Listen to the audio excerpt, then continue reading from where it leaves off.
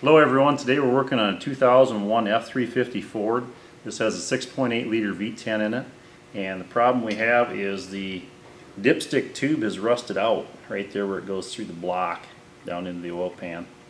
And what happened here, it gets real thin around that bulge. You can see the brand new one right here.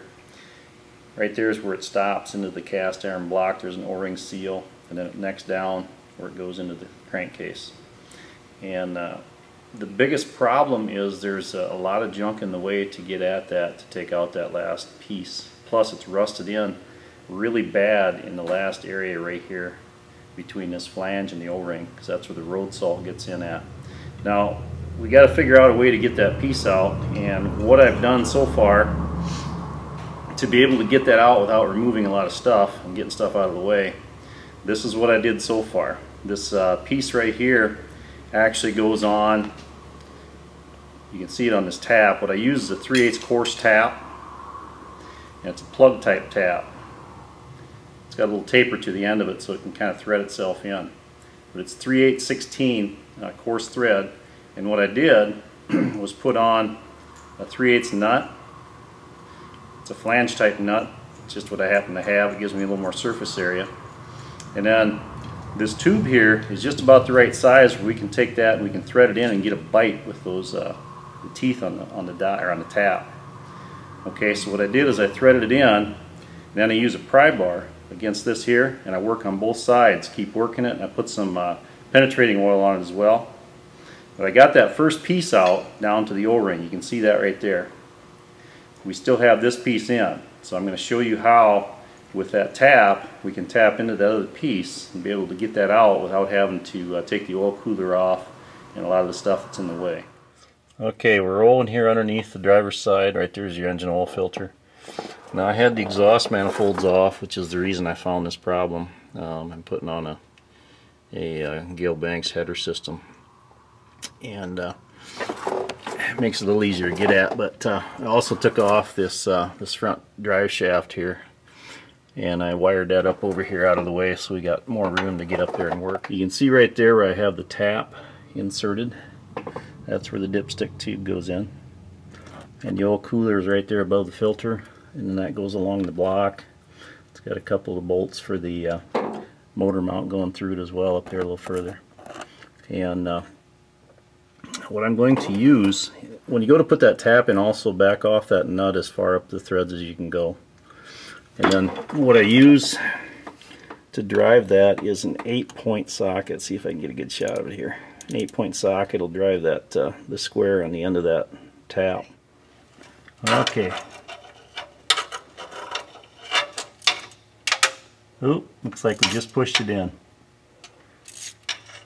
I think it just went into the crankcase. Okay, here's a shot of the hole in the casting where that dipstick tube goes in. And I'm going to clean that up with probably a Dremel tool. I'll try and get a Dremel tool in there and get that rust out. You can kind of see it's a little rough around the edges. But we're going to clean that up good so that the O-ring slides in nice. We'll lube up that O-ring with some grease as well.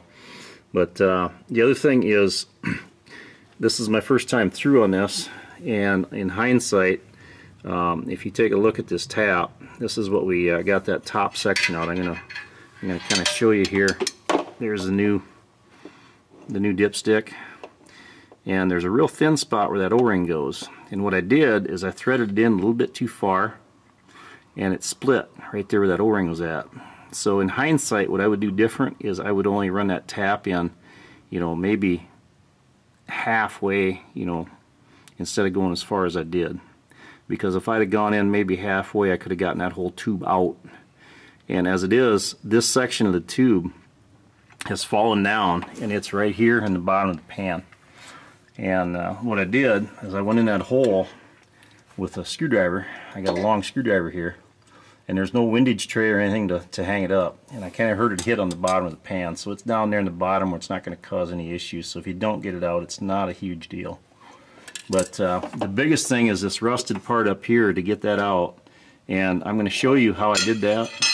Now that was in that hole, and what I did is came in with a pry bar, and I had that drive shaft off, and you got enough room here and some metal where you can actually work it. You can come up and you can pry back and forth on each side. You can work that up on this side, and right now the camera's in the way, but you can get on the other side and you can work. You can pry off the block, or you can pry off the top of this filter here. You can work it up, put some penetrating oil on, and eventually you'll get that out.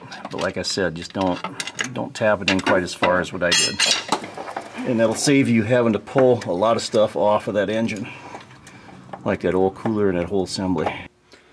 Okay, there's enough of the flaky rust around that hole in the block where that dipstick tube goes in that it doesn't want to allow that new dipstick tube in.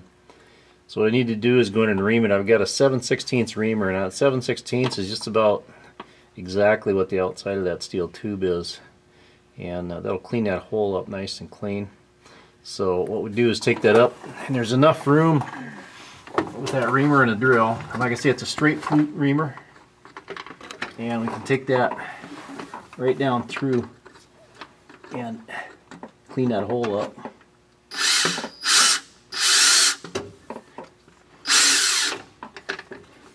And that'll get that flaky rust out of there.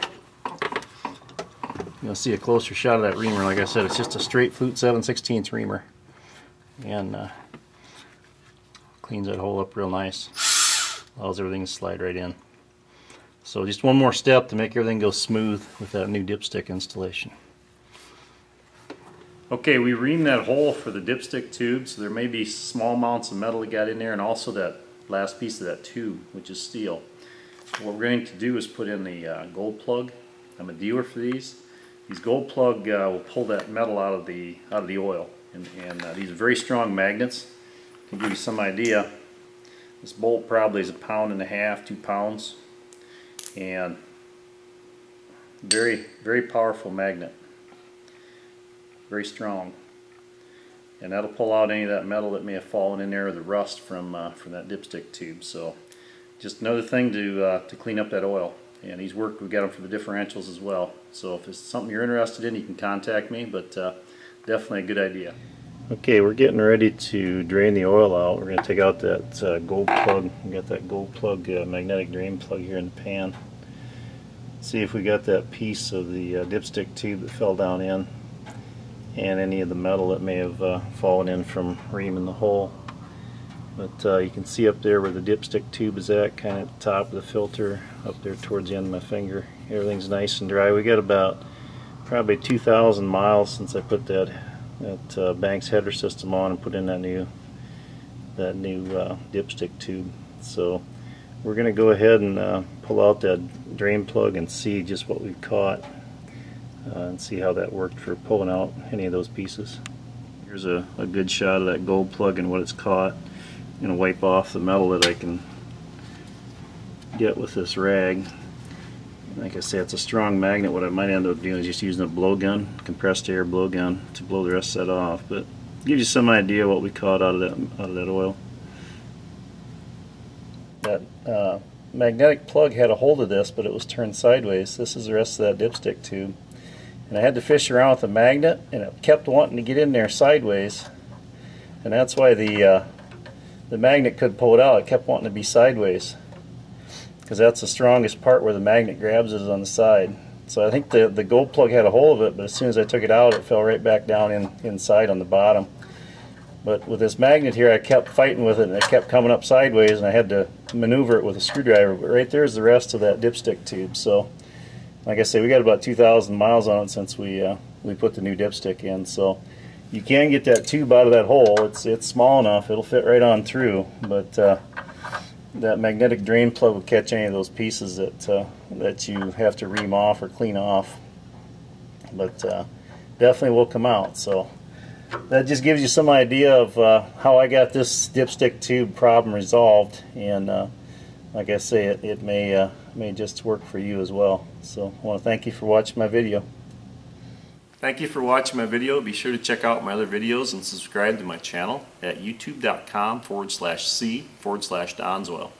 I'd like to introduce you to Amsoil Synthetic Lubricants. We have the most complete line of synthetic lubricants on the market that offer you greatly reduced wear, extended drain intervals, longer equipment life. You can check that out at my website, donsoil.com. I also have a website for looking up fluid capacities. It's fluidcapacity.com. You can go there and print off the capacity of your engine oil, cooling system, transmission, transfer case, differentials. Be sure to like us on Facebook at facebook.com/Don Synthetic Lubes. Thank you and have a great day.